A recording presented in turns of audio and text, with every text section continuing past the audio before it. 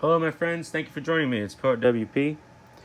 Today, I'm going to be sharing with you a poem I wrote when I was 23, 24. I was in a hyper period then where I was writing a lot, much like the period I'm in now, which is pretty cool.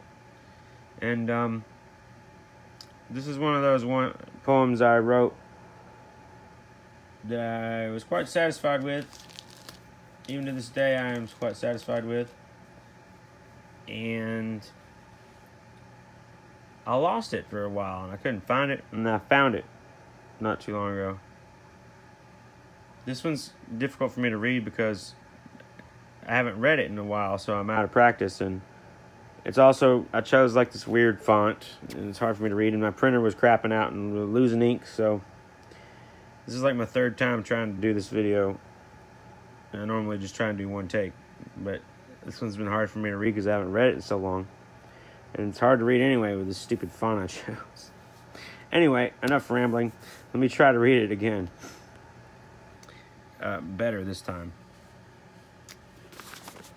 It's called "The Alchemy of a Moment Can Sustain a Universe." A mind seeking the great liberation should not place itself inside the veil of attachments that come along with the classification of form. If one hopes to ever manifest one's eternal incarnate energy of the soul, which in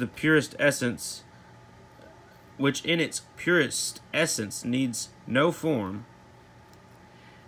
and when fully actualized and illuminated with the precision of a great thunderstorm, the soul can be projected into any living being, and hence shape-shifting. If you fear no entity, living or dead, angel or demon, then you elude all areas of evil. For if you attain this, you take the water from the roots.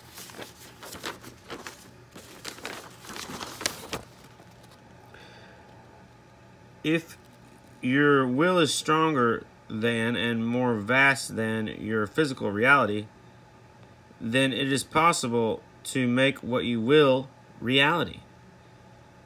In the concepts of the ancient magicians, summoning the four corners of the universe, the upper and most parallel self, the oversoul, knows what it will always know, and all throughout time must comprehend what the conscious self may call intuition. Decipher the natural chemistry of that, and you may feel all the security of heaven. And when you meditate on these things, one may be finding themselves on the threshold of what men call being a psychic. This is a revolution for modern man.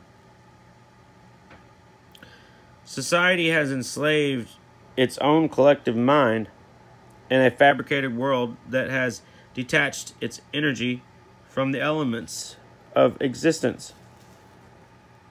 Establish your identity from within and externalize, and you will know peace from within in shining in all its radiance for all the world to marvel.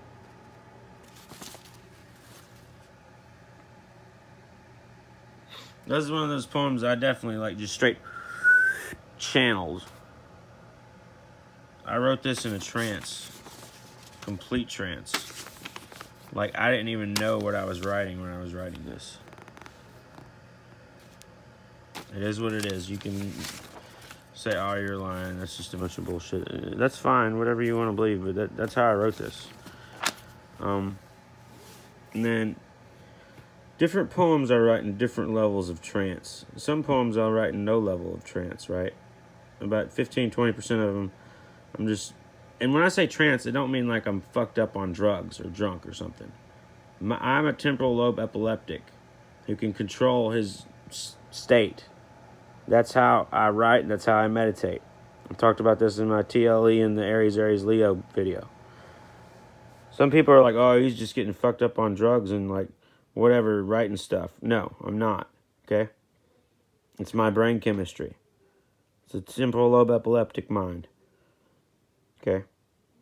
And this was written deep, deep, deep in a trance. A positive trance. A very positive trance. I don't remember writing it. And then I came out of the trance and I wrote something. So, you know, and most people are going to hear me say that and they're like, oh, you're just making that shit up. You just thought that out and wrote it. Well, fine, you can believe that if you want. I don't care. I'm just telling you my truth, my reality that I was born here, put on earth to do. So, whatever. It is what it is. Hope you can dig it, and I'll catch you next time.